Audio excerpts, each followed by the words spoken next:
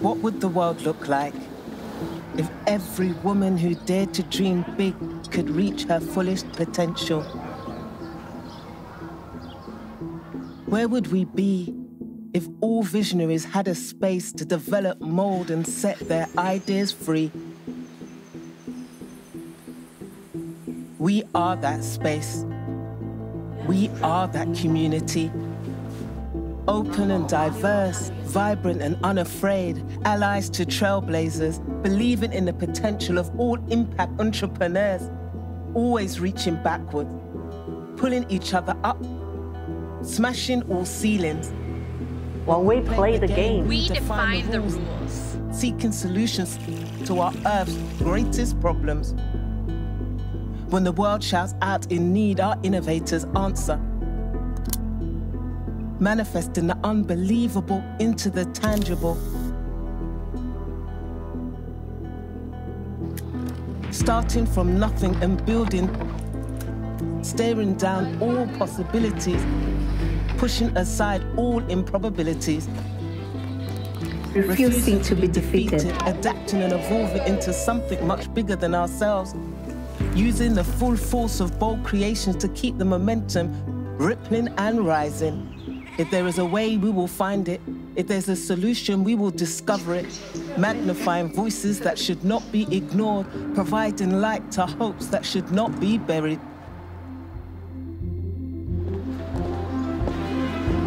We may come from different cultures. We may hold different beliefs. We may have different identities, but together we are building the foundations of a global awakening where everyone has a chance to flourish, where powerful sparks are transformed into concrete realities, where innovative creations are pushed across the world by the strongest of currents, amplifying the endless potential of humankind.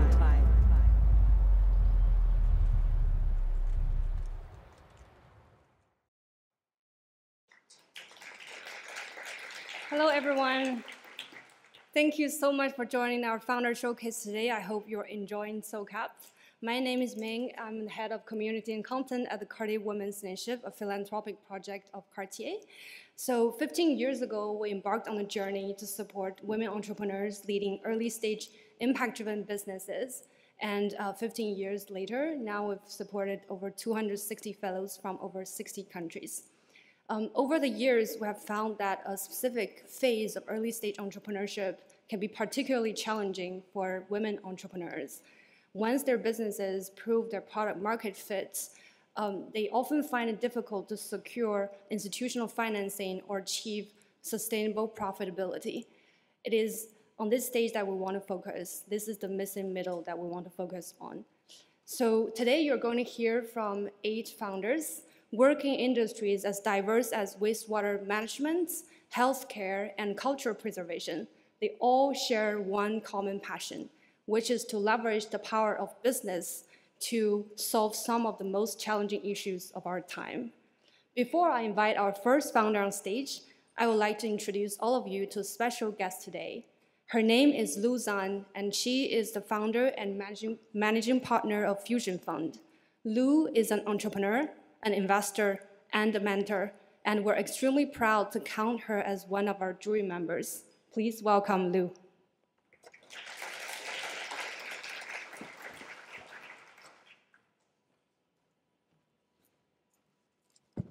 Thank you, Mun. I'm very glad we get a chance to meet everyone here and also welcome everyone joining us for this awesome women pitch session.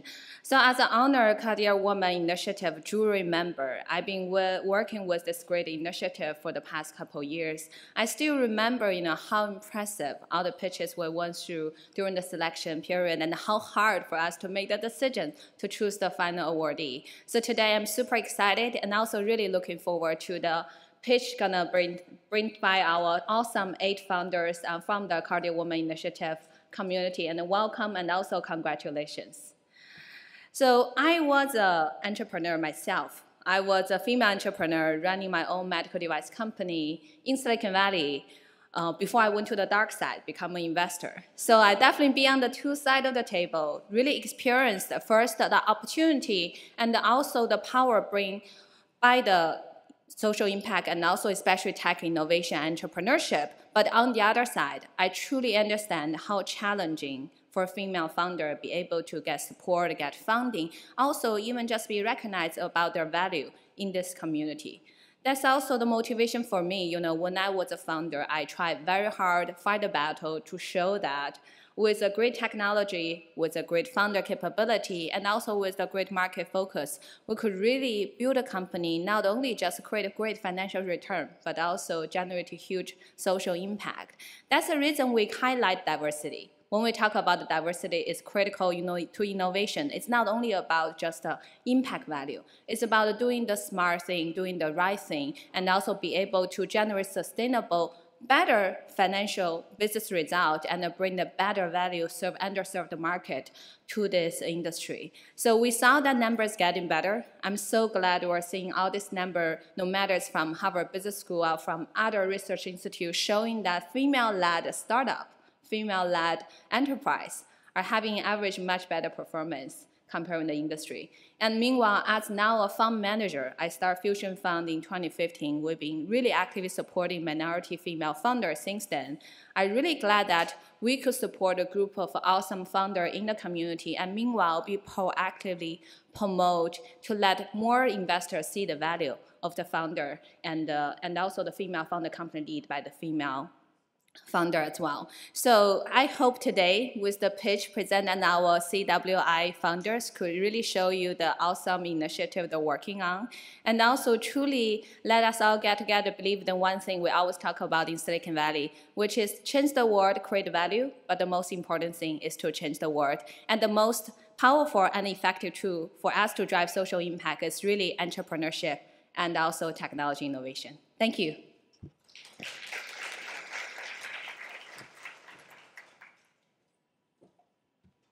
Thank you so much, Lou.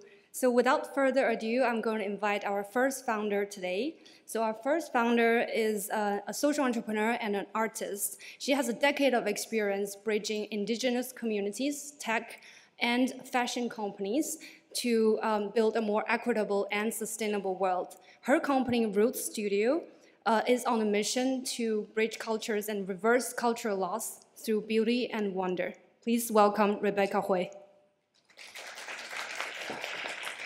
Thank you, Meng. Root Studio is reimagining cultural sustainability through digital licensing by bridging communities globally into the $32 billion fashion and retail industry. The reputation we've really been able to create in the cultural zeitgeist is what if you can connect the communities who are authentically living with the land and also understand the power of the seed to a massive multi-billion-dollar market that is really looking for answers and authenticity, but don't really know where to find it. So to give you a little bit of a backdrop of how I started on this journey, I spent 10 years working with indigenous communities, and I was so inspired by the ways in which they are connected to farming practices and as producers of their own materials. And what you see is just this incredible amount of creativity. But the ways in which this is getting out for them is generally in typical artisan business models that are not exactly scalable, because just imagine how long it would take to get one of these items all the way to an end consumer. And then you keep the artist in the position of a laborer and they still have to find alternative income. Simultaneously, you have these massive brands that are looking for inspiration every single season. They spend north of $300K a year just to travel to these countries, take inspiration, and it ends up on one of their collections. One fashion collection on average that has a lot of quote-unquote ethnic designs, on average makes at least $3.8 million. So we connect these two worlds together. We build the foundations between indigenous communities and global fashion brands through the touch point of our heritage library. We run the largest library with over 10,000 unique assets that are traceable back to every single artist and community.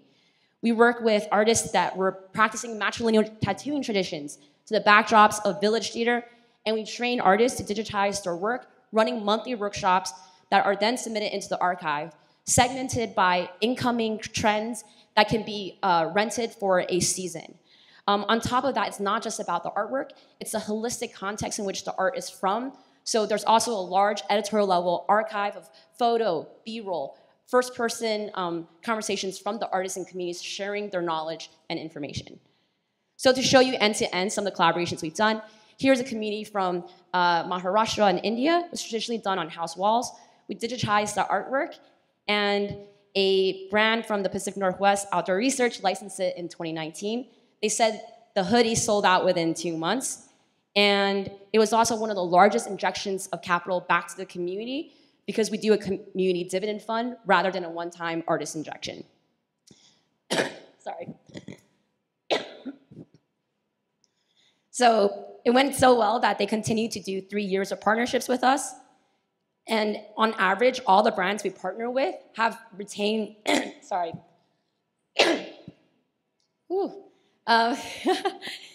On average, we see that everyone that we work with will continue to partner with us for multiple seasons. And we are backed by some of the most influential leaders in the cultural zeitgeist across fashion and retail, which has enabled us to release more than 5 million products that impact cultural sustainability, with doubling our revenue every single year and tripling the annual household income of the artists that we work with. We work now globally across 6,500 artists. But we're not stopping just at fashion and retail. We really believe that the potential for creativity amongst rural indigenous communities is much larger than what we've already accomplished. If you're interested in joining our financing round, come to me afterwards and then we can see there's alignments, and I'm happy to share more financials. If you're a fashion and retail partner, we're always looking for values-aligned partners. And if you are representing an artist or community, we would love to get you in touch with our community organizing team. Thank you.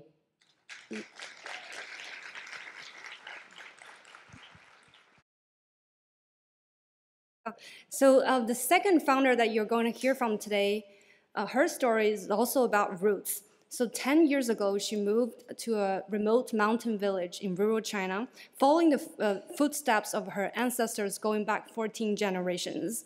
And it was there that she rediscovered her ancestral roots and was inspired to launch a zero-carbon women's wear line using ancient techniques and done by indigenous tribes. Please welcome Angel Chan.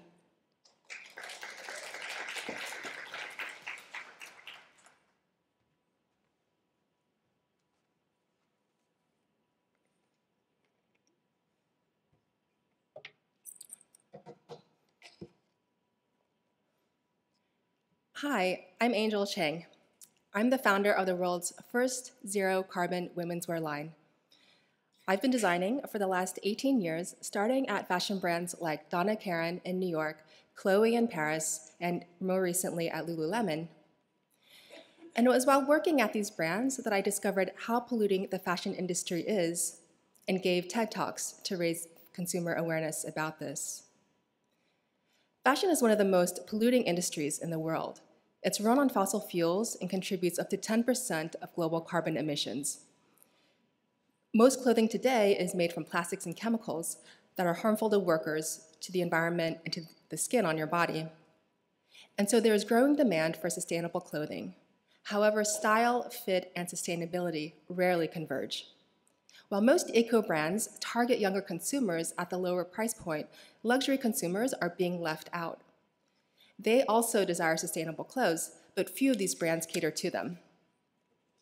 And so at Angel Chang, we design for luxury consumers and their refined taste by offering zero-carbon women's wear that's natural and handmade by indigenous tribes in the mountains. For the past 10 years, I've been working with Miao and Dong ethnic minority grandmothers in Guizhou province in rural China to create clothes made seed to button entirely by hand without electricity, using ancient techniques that follow the cycles of nature. We use just 3 ingredients: sun, plants, and mountain water, which has led us to features in Vogue, Departures, T Magazine, and the Financial Times. By harnessing the traditional craftsmanship, we've created the world's first ever zero-carbon women's wear line. We are the category leader in zero-carbon living, and we sell the aspirational lifestyle of a zero-carbon future, one that is optimistic, healthy, and more beautiful than today. So after 8 years of development, Angel Chang launched successfully in 2020 at the height of the pandemic as a direct-to-consumer, climate-neutral certified brand.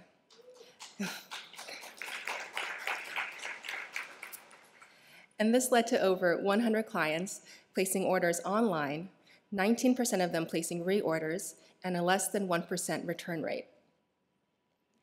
Last month, we had our first in-person fashion show during New York Fashion Week, and Vogue Business featured us as New York Sustainable New Guard. And so we're now expanding production to indigenous artisans around the world, which will bring jobs that uplift rural communities, especially for women, and keep their biocultural heritage and traditional know-how alive. As for the global impact, our collection aligns with these 10 UN Sustainable Development Goals. And so working with artisans is not only good for the planet, it's a big market. Personal luxury goods combined with the creative, manufacturing, and handmade sector is a combined $1 trillion addressable market for us. And so beyond our line, we've also been approached by many international brands about collaborations and consulting. And these partnerships are a huge opportunity to buoy our existing brand by accelerating brand awareness, by scaling up production, and creating alternative sources of revenue. Over the past 10 years, we've built the supply chain to produce at scale, and so now is the time to invest in marketing. And so we're currently raising up to $3 million to add sales and marketing, to design more collections, and to expand production globally. If you'd like to see the collection, it's on view this week at the SOCAP Marketplace, which is right next to the registration desk. And so swing by, and I'll be happy to tell you more. Thank you.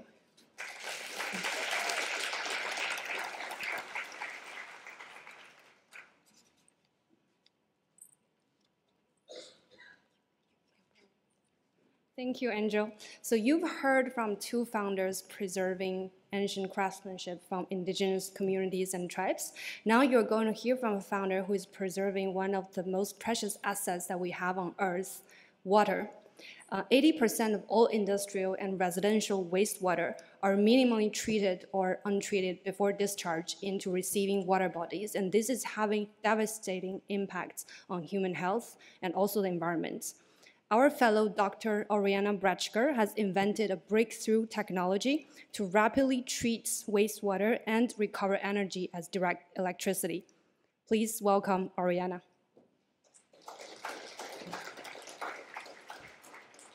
Thank you so much. Pleasure to be here today. So I'm going to turn a really sharp corner with y'all. This is interactive, okay? So why wastewater? Well, we're going to tell a little bit of that story. How many of you have used one of these? Pretty much all of us on a camping trip, right? How many of you have used one that looks like this? How about having to do this? 1/3 of the world's population. This is their daily every day, right? And in fact, it's preferable to use an unstable pit latrine. Open defecation is preferable to an unsafe pit latrine. And the reason that we still have open defecation today is because wastewater treatment as we know it is extremely expensive, requires a massive amount of infrastructure, is prohibitive in most countries to adopt, requires highly skilled operators to operate, and a whole lot of electricity to keep running. And a little known fact, wastewater treatment that we employ today, water and wastewater treatment, actually generates more greenhouse gas emissions than the entire shipping industry. So if we were to sewer that 80% of the population that doesn't have access to adequate sanitation, we would reach our limits in terms of greenhouse gas emissions really, really fast. Aquacycl solved these issues. We have a sustainable approach for distributed sanitation, which uses a bioelectrochemical system, taking advantage of natural microbial processes to both generate electricity at the same time that we clean the water. Each one of our units is about the size of a standard car battery. And we stack these little batteries together like Legos inside a shipping container, and we plug and play on site for a small community or an industrial client. We're actually starting an industry so that we can scale our manufacturing and address some of the serious issues that industry is facing today. Our first client is Pepsi Cola. We've been operating with them on one of their sites for over a year and a half, saving them net 30% on their sewer bill and mitigating over 100 tons of greenhouse gases every single month in a single 40-foot container. So our goal, working with PepsiCo, working with other industries, and ultimately working into distributed sanitation, is to take these little batteries, bring them to a point where they are extremely cost-effective, and bring distributed sanitation to areas in the world that need it the most.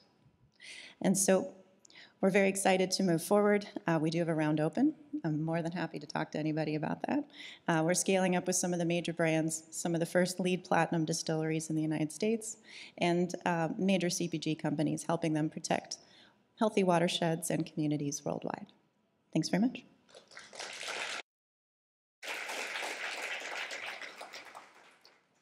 Thank you, Orianna. So the next fellow that you're going to hear from is also tackling the problem of waste.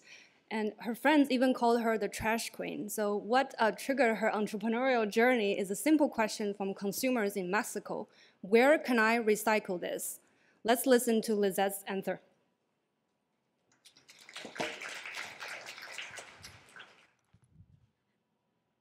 Hi, my name is Lisseth Cordero. I'm from Mexico. And have you ever think about recycling something but don't know where to recycle? Well, that happens every time with all the consumers because the consumers are confused. They want to recycle, but they don't know where to recycle. So they want to know what type of plastic they have in their hands, and they want to contribute to circular economy, but don't know how.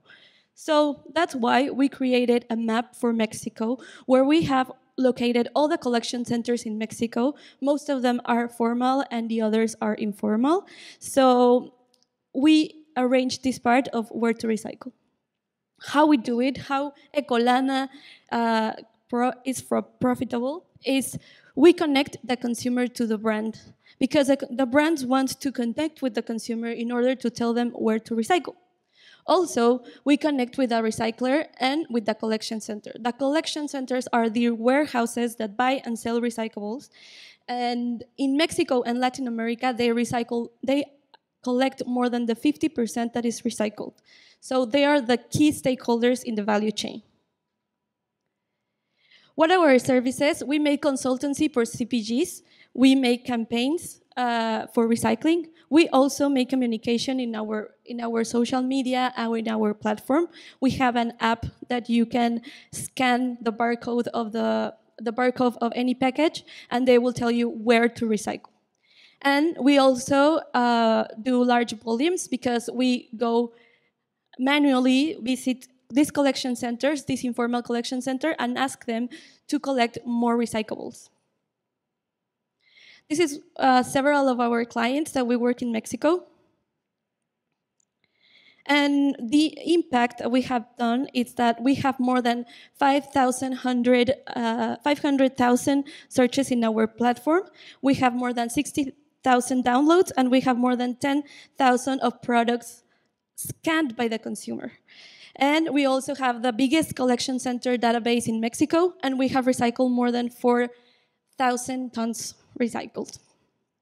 Our expansion is to go to Peru and Colombia and recycle because our system can apply to other parts of Latin America, and we want to recycle more than 12,000 tons and to reach more than 1 million users.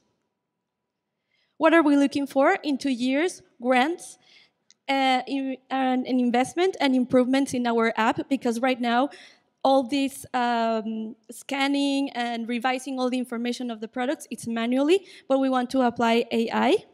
And of course, we want to expansion to Latin America because our clients, the partners in Latin America, are looking for us. And that's Ecolana. If you want to contact me, just come here and we want to connect for recycling.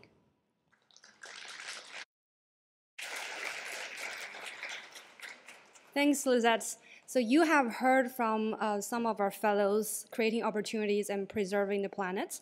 Now I'm going to introduce you to 4 healthcare entrepreneurs on the mission to improve our lives. Dr. Kelly Nguyen is one of our 2020 fellows. She's a serial entrepreneur, and her newest venture has already become a tech leader in highly scalable remote patient monitoring. Please welcome Kelly.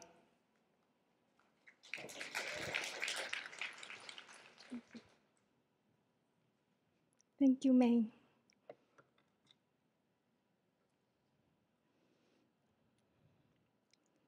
(2020), during the year of, in the midst of a global lockdown, we were living in a lot of fear, and we couldn't even call or meet up or give hugs to our loved ones. COVID-19 took away the lives of more than 1 million patients in the US. Healthcare systems were overfilled with overcapacity pressures. Patients living with chronic illnesses were suddenly cut off from their care. And did you know that chronic illnesses each year takes away the life of 1.7 patients in the US alone at a cost of over $4 trillion? And that's where our company has been doing R&D for around 5 years. And it didn't really take off until the pandemic hit, when all the patients were at home and the care to their providers and clinics were very challenged. So Medicare and a lot of the payers began to cover some of the work that we were doing and reduce the limitations and the limitations for that. So that's where it's DrKumo, and our mission is to revolutionize connected health. And what we do is we connected, like we have a group of the cybersecurity data scientists in our team, along with healthcare professionals like myself and other physicians, nurses, and pharmacists, medical assistants. So we work together to build a platform. It is a SaaS, software as a service subscription, to enable physicians and clinics and hospitals to understand the patient's vital signs in real time and modify the care plan in accordance to the patient's state of being. And we challenged the conventional way of before the pandemic, where if a patient has hypertension and you go in only once a month, once every 3 months, and take a snapshot, we say that that is not the most optimal care for the patients. And so we, in our ecosystem, we take care of the patients at the comfort of their homes. The providers can get reimbursement using our technology, and the healthcare and the payers avoid unnecessary hospitalizations. We've grown a lot. We've had a lot of numerous awards from the national and global awards, and we ask you, if you believe in what we do, to support, talk to us, reach out to us, be our clients, our customers, our collaborators. Thank you so much for the opportunity.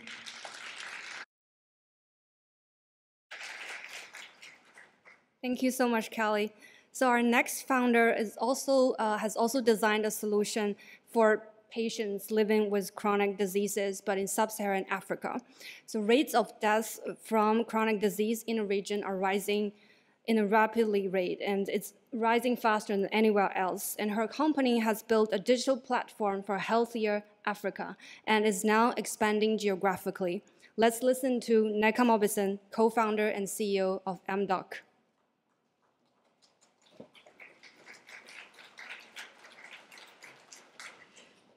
Thank you so much, Meng.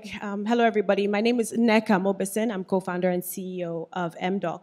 And we provide virtual self-care health coaching to people living with chronic health needs in primarily Nigeria. We do this by leveraging data, behavioral science, as well as quality improvement methods and tech. So essentially, we're headquartered in Nigeria, and I have a team of over 55 employees. My background is that I'm a pediatrician as well as an engineer. So you see before you a picture of my father. My father was a middle-class Nigerian professor who essentially died prematurely due to complications from a massive stroke that he had at the age of 52, largely because he did not have access to a medical team to support him in managing his uncontrolled hypertension. The reality is that my father's situation is not unique.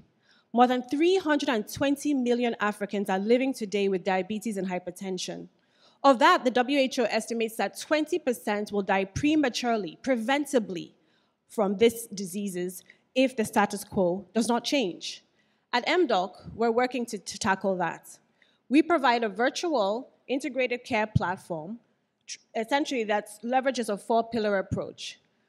Here you see that we provide an omni-channel proprietary platform called Complete Health, which provides virtual nudges through our coaches who support people primarily on lifestyle modifications for the 99.9% of the time that they're out of a hospital. However, we leverage our navihealth.ai, essentially a geocoded directory of health services, facilities, and providers, to support them to find quality in-person care when that's needed. We recognize that mobile phone and smartphone penetration rates are not appropriate proxies for digital literacy, and so we've created an in-person coaching experience through our tech-enabled community nudge hubs, as well as through roving community ambassadors who meet people at the mosque, at churches, in the market to support them on how to onboard onto the digital platform and live their healthiest life. All of this is bolstered through our teleeducation platform where we provide education to both doctors, nurses, and other types of providers, as well as patients. We're really proud of what we've been able to deliver. Today, we serve over 100,000 people in Nigeria, majority of whom make less than $3 a day. So markets women, drivers, traders.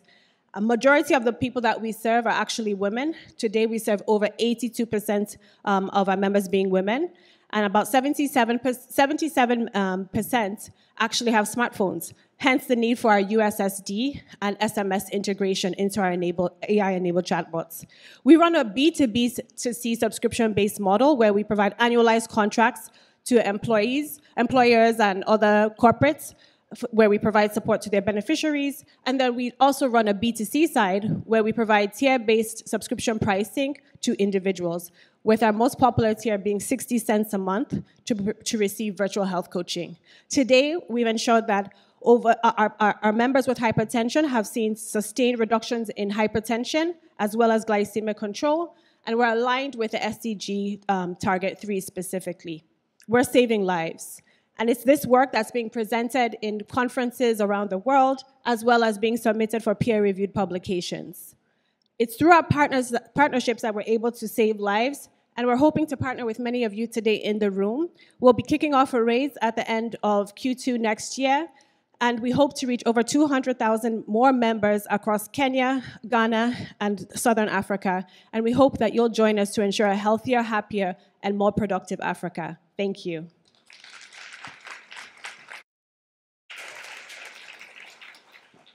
Thank you, Neka. And now, please join me in welcoming Ting, Shih, founder of ClickMedix, a global mobile health social enterprise. Ting's company is bringing affordable and quality healthcare services to underserved patients. Let's find out more about her solution.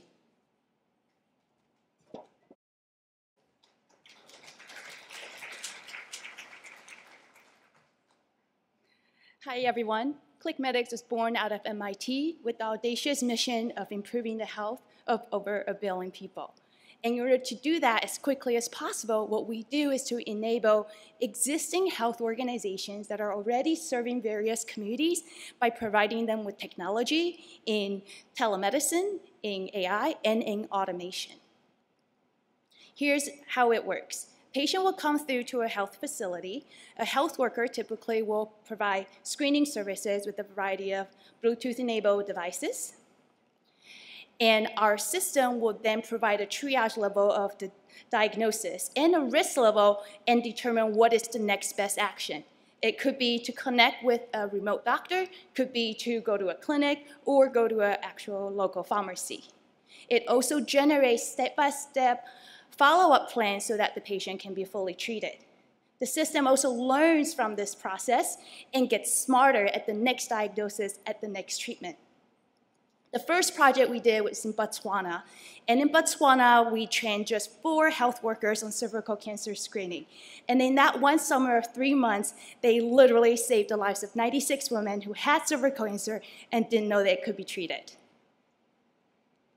And since then, the government of Botswana has adopted the program and generates over $1 million in savings annually. So why stop there? We expanded globally. We're currently deployed in more than 20 countries, 24 and counting. We serve over 2 million patients, and we created 3,500 and running new jobs. And of the patient population we service, 70% of them didn't even know they had a disease. For those we found could be treated, we've lowered the cost of their treatment by 50 to 90%. And for those patients who otherwise would never see a doctor, they were treated within 3 days. And our business model is we sell the software to both public and private sector health organizations. They pay us a setup fee as well as a per user per month fee. The system not only manages massive number of patients and variety of diseases, it's also able to predict when that disease is going to get worse, and most importantly, it can prevent the disease from worsening.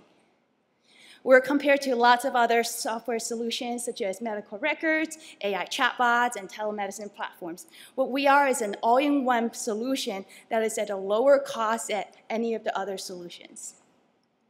Our plan to increase our impact is to scale what we have currently and grow the health worker workforce to over 20,000 within the next 5 years. We're also scaling our door-to-door programs in Latin America, in Africa. In the US, we work on dementia care, and we provide a population health AI solution to insurance companies. And with the growth trajectory, we will be able to serve over 14 million patients. Our team consists of serial entrepreneurs in technology and healthcare. We have a team of engineers as well as well-renowned medical experts. And we're here to ask for your partnership and for you to innovate and invest in the future of healthcare so that together we can actually reach over 1 billion people. Thank you.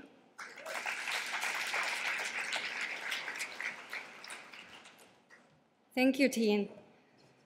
So our last founder pitching today is John. He is the co-founder and CEO of Nonspec, and he's here to represent our fellow Aaron Keeney, who is unfortunately not able to join us today. So do you know that 3 million amputations are carried out every year? However, only a small portion of people can afford prosthetic limbs because of their high cost. John and Aaron, they have come up with a solution to produce limb kits for clinics to easily fit amputees without specialized training or tools, and all this at an affordable price. Let's take a look at John and Aaron's solution. Thank you. So the mission of Nonspec is relatively simple. Our goal is to provide clinics with adjustable and affordable devices that they can scale to effectively any patient. We do this because the clinics we work with don't have the time or the resources to fit the massive backlog of patients that currently exists. And we really believe that if we can do this, every amputee will have a chance to walk again. Right now, there's about 54 million amputees. The vast majority of them, about 35 million, will never receive a device. Of those that do, the wait time on average, including in the developed world, is over 2 years. And this has to do with just how many clinicians there are. There aren't that many. I used to joke that if you took everyone in the US, you could fill a small ballroom with all of the specialized people. This is a huge problem, and it gets more complicated as you leave developed nations, just because of the cost of fitting. I'll never forget one of the first patients we ever worked with. She was a young woman. She had been working as a nurse in the hospital we were treating her at, and she had literally just taken a double shift. She was tired, and she got into an accident in the parking lot. And she had been waiting for 3.5 years because she lost her job when she wasn't able to complete her normal tasks. We realized we had to do a better job. So we created an off-the-shelf kit that can be fit in under an hour by a minimally trained technician. The core device contains all of the equipment needed to ensure a reliable, world-class fit.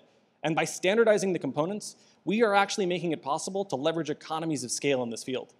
Right now, we're able to undercut the traditional fitting of a prosthetic by 50% against donated limbs, just because of the amount of time we can save. As a result of this, our patients are up on their feet that much faster. In the clinics that we work with, we go out of our way to work directly with the people in the community. There's always a few people who are artisans and they make components, and we do our best to incorporate their technologies and their approaches. It's important for adoption. For the amputees that use our limb, they're able to go back to what they love to do. That young woman who's been working on our leg, I think it's now been 5.5 years, she still texts us to let us know what she can do. And it's little things. It's like I walked my daughter to school, but it makes such a big difference when you have the ability to make those changes. We've deployed this device on over 500 patients across hundreds of clinics, and we primarily have been making sales in large bulk units. But the trick is, it's hard to scale this without more manufacturing. We're currently seeking additional funding to allow us to get through that manufacturing gap and to scale up our product. This will allow us to make larger orders and actually bring us to a point where we'll be able to take these devices to the next phase, which is actually deploying them without a clinician, and that's our current plan. With your help, we're really hoping to build out the partnerships needed to ensure that in the future, when a patient goes to a clinic, they're not just going to be fit, they're going to be fit in the same day, and they'll walk out of there under their own power. Thank you.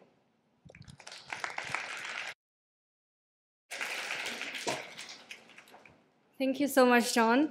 Thank you to everyone for listening to our 8 founders today. And if you're interested in their businesses, please just come over after the session to talk to them or to explore collaboration opportunities with them. So now I would like to invite another special guest, our jury member, Caroline von Hirschberg, on stage to say a few words and wrap up the session. So Caroline is an ecosystem builder, and she's the co-CEO of Spring Activator. She is on a mission to bridge mission-driven, impact-driven entrepreneurs with impact investors. Please welcome Caroline.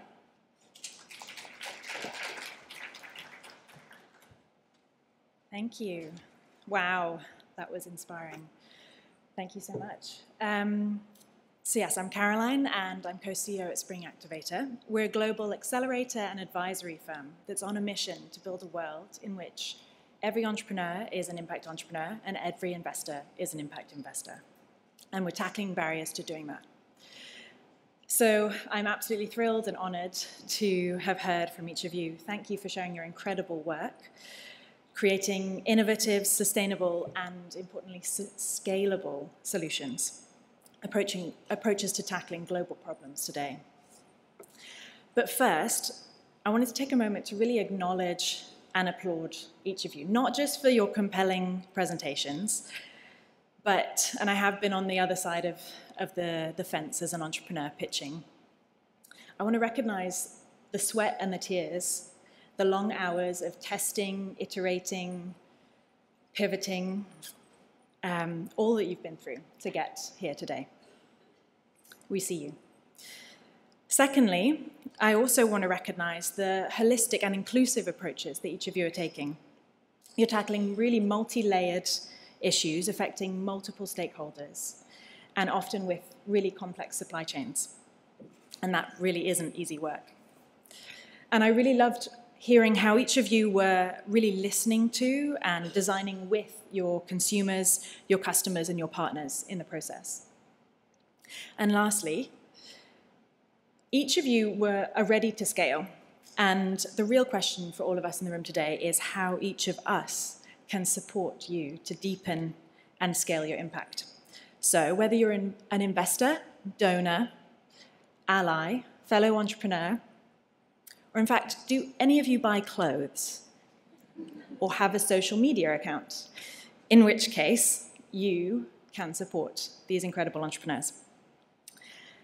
So before lunch, because I appreciate that is what's next on the agenda, I ask each of you to think about at least one way in which you can support at least one of these entrepreneurs. So just take a moment, write it down, type it down. But my ask is for you to think about a tangible way in which you can support these entrepreneurs. And with that, thank you very much, and bon appetit.